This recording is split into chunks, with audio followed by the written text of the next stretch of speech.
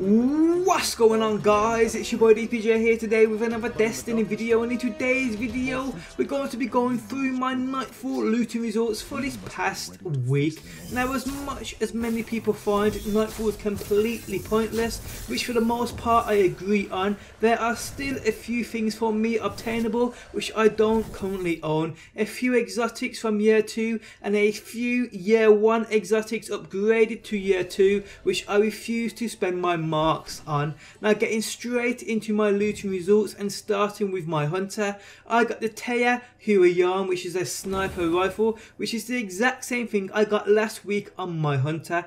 This one drops offering void and 299 attack. Mods were precision kills with this weapon dramatically increase reload speed and a chance to return a portion of the magazine after an assist.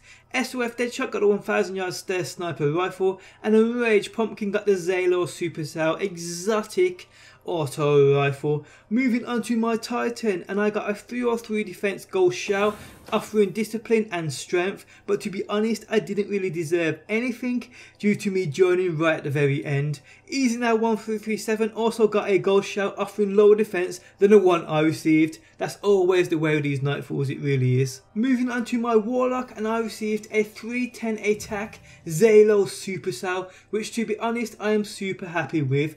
Easy Now 1337 got another Vanguard gold shell, this one dropping at a 310 defense though. But guys, that is it. That is what I received from the Nightfall for this past week. Nothing great, nothing I really and truly needed. I'm happy with the Zalo Supercell though. But what did you guys get? Let me know down below in that comments section. Another pointless week for you? Let me know. Thanks for stopping by as always. Do drop a like, I do appreciate the support. Subscribe for daily Destiny, and I'll catch you guys on the next one. Peace out until next time. Peace!